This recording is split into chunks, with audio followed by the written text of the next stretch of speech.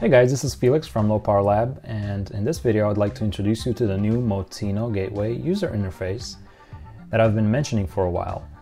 Here's an illustration of how the whole system kind of fits together. We have all kinds of different nodes and sensors that wirelessly communicate with a Raspberry Pi gateway, and that has a Moteino central node that actually does the RF communication with all the other Moteinos that are included in each of these sensors.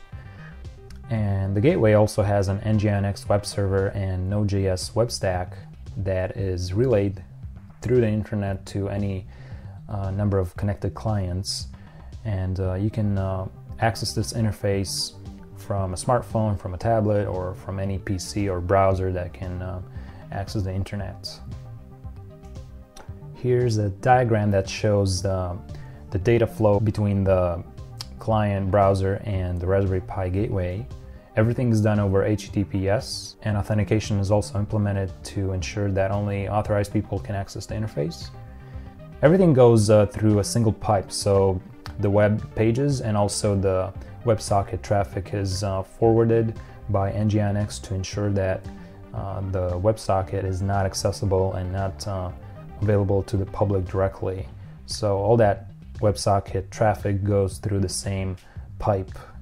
The Moteino is connected to the Pi through the serial port, and node serial is the package that can relay the serial data from the Moteino to the WebSocket gateway. So let's go ahead and load the web interface, and I'm running locally, so all I need to do is enter the local IP address of the gateway. And the very first time you load it, you might see this warning, and that's because the browser doesn't know that you used a self-signed certificate for the secure sockets layer, and it'll show you this warning, but it's completely safe to just proceed because it's your own certificate and you trust it. The next thing that happens is you get redirected to HTTPS and you see this authentication dialog, and that ensures that only you or other authorized people can access the interface. Once you click login, you'll see the main dashboard. On the side here, I have a console that shows the output from the Node.js WebSocket script running on the Raspberry Pi, and I'll keep this here so that you can see it update as data comes in and as we interact with this interface. This is also useful for debugging.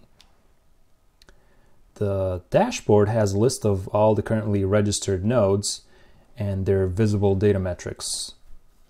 Each has an icon that's determined by the node type. There's a node label or node name, and a smaller text below that, which you can use to specify location, configuration, when the node was last deployed, things like that.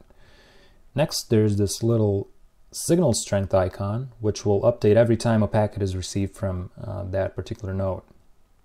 The colored label next to that shows when any data was last received from that node. It'll update interactively as time passes, and it will go from green if the node was last updated under 30 seconds ago, to yellow, and gradually to orange, and then red if a long time passed since the last update.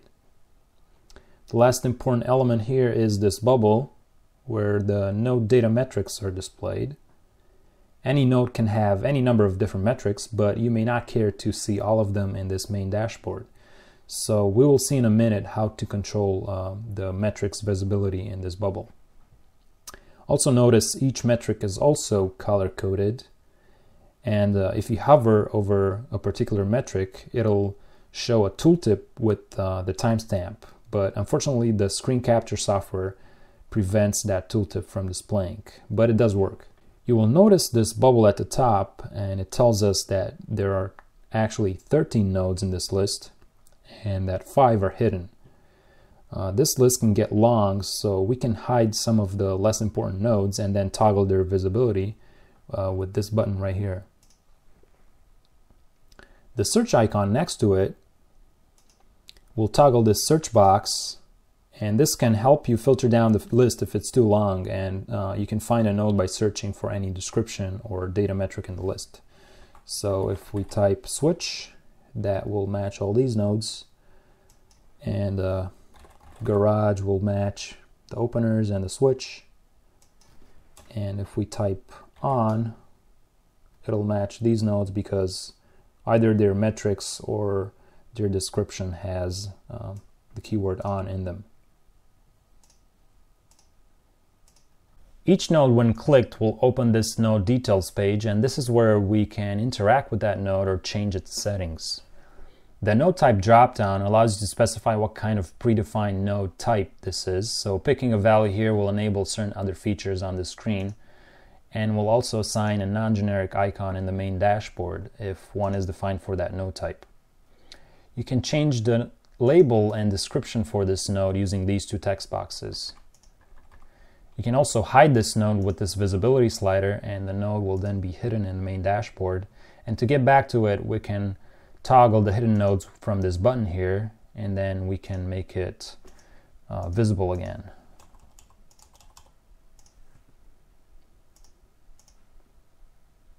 The next section displays all the node data metrics. Each line is an individual data that is registered and updated, and optionally data logged or graphed. This pin icon means that this particular metric is shown on the dashboard in the node's metric bubble, and we'll see in a second how we can enable or disable that. Then this is the metric label. This graph icon indicates this metric is also data logged in a separate database and has a graph associated with it. The colored label here is a timestamp that shows how long ago this metric was last updated. And this bubble here shows the actual value of the data metric. The next section is the node controls, and in this case we have two buttons that will trigger certain actions on this node. So for instance, clicking refresh will request a status update from this garage mode, and then this second button will go through different states so that it can change the color, the text, and even the icon depending on what's the state for the garage door. The last section is the node events, and then for this node we have no events associated, but we'll see some other nodes with events in just a minute.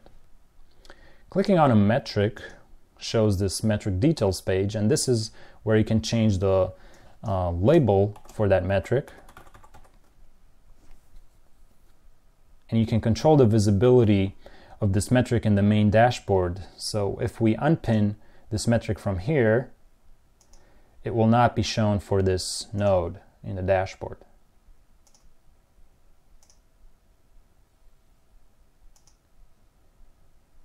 The next section here is the graph that shows the log data in this real-time graph, and you have a few controls to zoom in or out or pan or load up to a week worth of data. You can also use the graph slider to enable or disable the data logging and graph for this metric.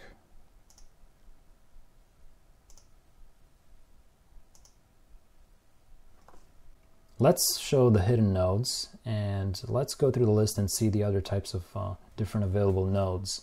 The first one here is the doorbell, and I've just added this a couple days ago. And this has a single metric which updates whenever someone rings the doorbell. And I have this button which I can use to virtually trigger it. And then down here we have the events that are active for this node. This one will play a sound in the browser whenever someone rings the doorbell or if I press this button. And then the second event will send me a text message if I'm away from home and I want to know about this. So all these events can be registered here, and they can temporarily be deactivated. So for instance, if I just want to play the sound, I can click the button here and it'll play the sound in the browser, so I can be alerted that someone is at the front door if I can't hear the doorbell. The next one is the garage opener, and we've already seen this. And then we have a second garage door opener, which is controlled by a separate garage mode, and that only reports status. And we can also see this is graphed. Then if we load a week worth of data, we can see when it was opened and closed and so on. The next one is a light switch, and this is a switch mode that I have right here in the lab. It controls one of the lights. And I don't really use it that often, but the reason I wanted to show it is because it can work together with this motion sensor that is also located here in the lab.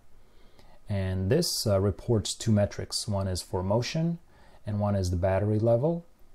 And it also has these three events registered. One will send a text message whenever motion is detected. That's disabled right now. One will play a sound here in the browser. And this one will actually trigger a motion message to the switch mode, which will turn on the light temporarily. So I'll go ahead and actually wave my hand in front of it right now, and it should play the sound and also turn on the light.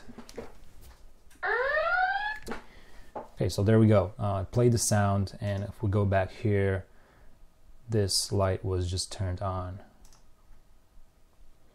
Another feature of this metric is that it's graphed, so we can also see whenever motion occurred on this motion sensor. If we wait for about a minute, this lab light will return to off without me actually doing anything. We then have the mailbox, and this is one of my favorites because it's really useful. It's actually modified motion mode, and it reports a bunch of things. There's a weather shield in there, so it reports temperature, humidity, and pressure. And of course, it reports when the mailbox was last opened. And then there's this metric, the motion metric, which only triggers when there's motion. So this should match this computed metric. It also reports the battery level, and I have this variable in the code that I'm monitoring for debugging purposes. And I also have two events registered for the mailbox. I want to know when it's open, so I want to play a sound here in the browser, and also I want to get a text message whenever the mailbox gets opened.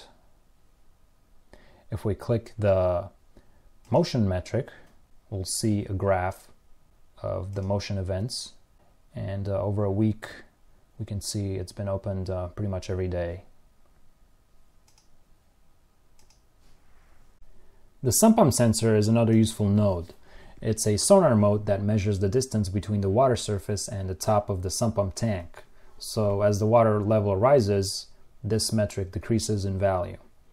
It also reports battery voltage, and it has this event that will trigger if the water rises below a certain threshold and send me a text message.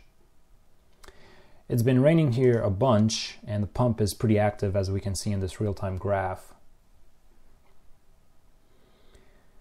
A few nights ago, during a heavy storm, the sump pump actually stopped working, and this sensor captured that event as it happened and alerted me so that I can fix it and avoid a flood situation in my basement. So I was pretty happy about that, and I also blogged about it.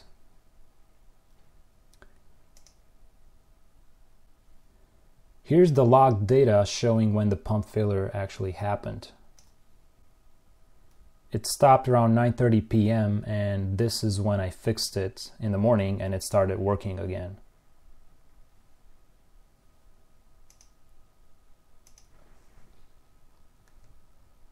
I then have a bunch of switch mode light switches, some of which are not used that often and they're kept hidden. This front door light is kept on a schedule and it turns on at night and off in the morning. The graph also logs when the light is on every day. Another set of interesting nodes are these two light switches, and they're arranged in a three-way circuit. One of them controls the actual light bulb, and the other one is just an extension. So I keep it hidden in this view because I don't need to see both, since they both are controlling the same light and are synchronized. And they're also synchronized to the first button on this lab switch mode via the sync feature that is baked into each switch mode, and that works independently of this interface, so that I can control the same one light in the circuit from either one of these three switch modes, and I can physically get feedback on the front panel LEDs everywhere, and also the metrics get updated in this interface as well. So note that right now the light is actually on, and let me turn it off from this button here on the lab switch mode, and that will update everywhere So both of these are now off. I could of course just push the physical button and it would have the same effect everywhere. Finally, there's the water meter node, which uses a photoreflective sensor to read visual pulses from my water meter, and it reports these three metrics: an accumulating gallon count, gallons per minute when water is actively flowing, and also gallons last minute when water is actively flowing as well. Only gallons per minute is graphed, and in this graph we can see when water was actually used and at what flow volume.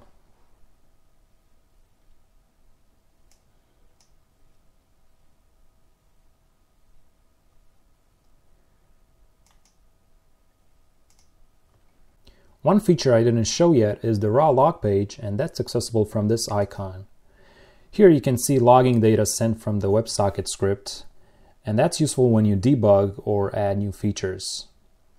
This log text will be kept trimmed so it doesn't get too long, and you can clear it manually from this button. This other button will show a little dialog where you can type a message and send it to a certain node. So for instance, let's turn on this lab light. We need the node ID, and that's 23. So let's go back here and let's turn that light on, and the message to do that is btn1:1. If I click send, that'll reflect in here in the console, and also the interface will show that metric as on, and also the control associated with that will be updated. If I want to send another message, I can turn that light off by changing that last one to 0, and that'll shut that light off. In this section, I want to show you how easy it is to add a brand new sensor or a brand new node to the interface. And for this, I have a 3-button switch mode that I just plugged into USB to get power for this demo. And this didn't talk to the gateway yet, so the gateway doesn't know about its existence. So switch modes have predefined matching expressions and also predefined controls and some predefined sample events that we can actually demo. So to make this show up in the interface, all I have to do is press the button, and it will immediately show up as a brand new generic node with a generic icon, and the label will just be the node ID. If we click that, we will see the metric that was actually matched. It's just the B1 button, and the status is on. Now we can pick the type as light switch, and that will enable the control that's associated with this metric, and that's again predefined in the definition for the switch modes. To actually make the other 2 buttons show up, all we have to do is press them, and they will immediately get registered as well and get tracked. Now let's turn them all off from the interface. And let's add some events. All switch modes can be turned on, for instance, at 8 p.m. and turned off at 6:45 a.m. And those are just some sample events that I've predefined, and you can make your own. You can change times and change those events as you like. If we click the B1 metric, you'll notice that has a graph icon that actually logs when the switch mode has turned on and off, so you can see when lights were on. And this is only done by default for B1. You can enable it for the other 2 buttons, but usually the light is attached to the relay that is on button number 1. If we want to delete a node because it was disconnected, or you don't use that node anymore, so you don't want to see it in the interface, you just click delete, and that'll delete it from the database and from this interface. So it'll be gone. As soon as you do something else, plug that node back in, it'll show up again, because the gateway will match a metric and it'll register the node and the metric as well. Another important feature of this interface is being able to track changes in real time over multiple clients. So I have my PC browser with the interface loaded here, and also have my mobile phone with the interface loaded in its own browser. And I will show you how I can interact with, say, the doorbell. It has this control which will actually trigger the doorbell, and I have these two events, a sound that'll play as soon as that happens, and also a text message that is sent to this mobile phone when someone uses the doorbell. So let's go ahead and try this. So the sound plays both in the browser and also on the mobile phone. And also a text message is received right away as soon as I click this button, or as soon as someone uses the doorbell. And finally, if I look at the ring metric, I can actually see when the doorbell was used in this graph. I can look at this over time. I can zoom in, I can zoom out, I can pan, and get a clear view when my doorbell was used. This wraps up this overview of the new gateway interface, and we could probably go into a lot more detail, but for now this is sufficient. The code will be released soon and you can give it a try yourself. This is a work in progress, and so I encourage you to report any bugs and contribute with ideas to make it better. I hope you enjoyed this update, and don't forget to subscribe to this channel. See you later.